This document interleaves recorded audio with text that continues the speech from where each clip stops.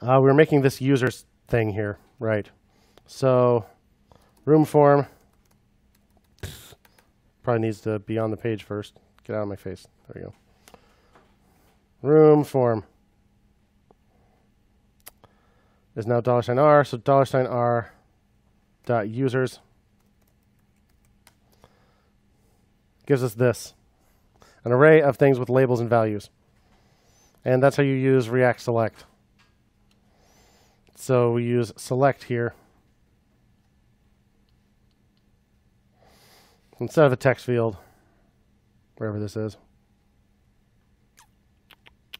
Here it is. Instead of an input, I'll make a select.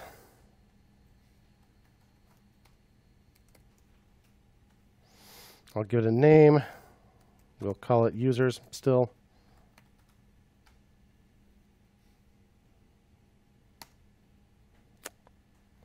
We'll give it options. And its options will be this dot users, open close parens. So that'll be the array that it receives.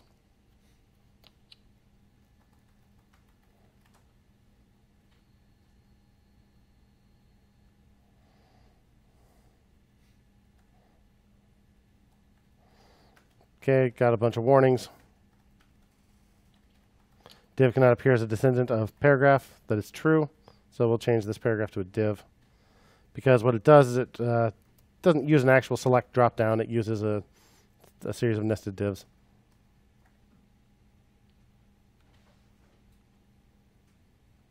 Yay. Okay.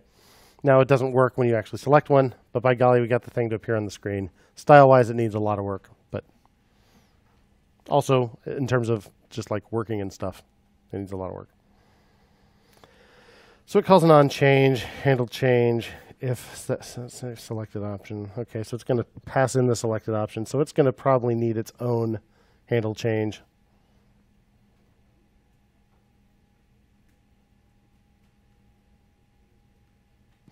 So it puts, okay, so it stores it separately in state. So selected option.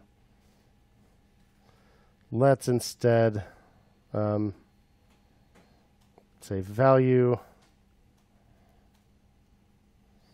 is this dot state dot room dot users, which I think we initialized already to an empty, empty array.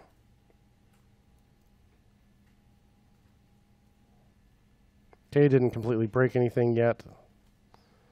Still get a little failed prop type, invalid prop value of type array supplied to value expected object. Okay, so it wants an object, not an array.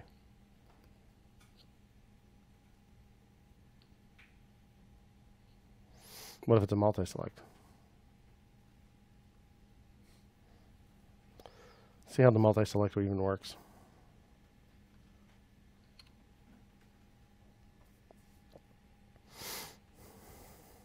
Where's our select? Disable multi, so you add a multi-prop. Looks like. Multi. On change, handle select change, options, placeholder, whatever. I don't know what simple value means. Find that in the docs somewhere. See what this does for us.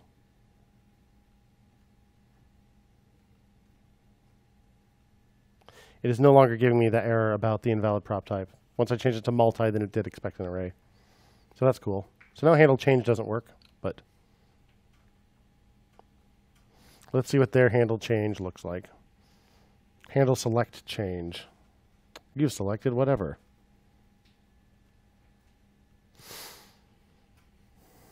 So we have handle change.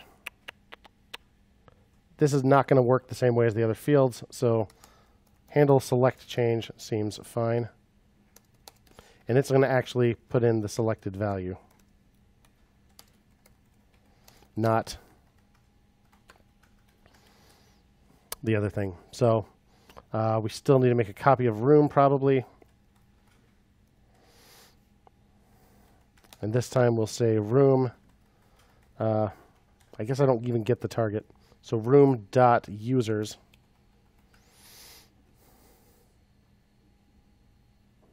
equals selected value.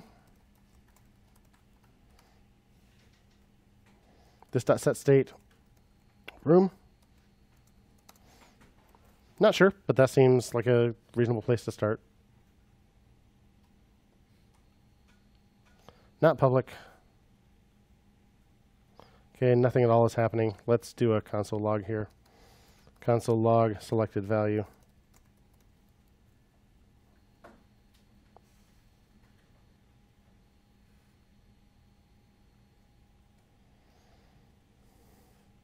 How about actually putting this in the onChange down there? You clown. Here's my select. I need an onChange.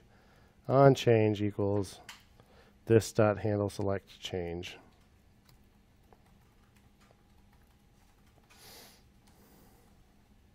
Select one. There it is. So that's what it does. Throws an array on there. Add both of these users. Private room test. Description, just like it says. Create room. There's private room test. Let's check it out. Let's check out main rooms, private room test. I've got public is false, and I've got users. I've got an array of users.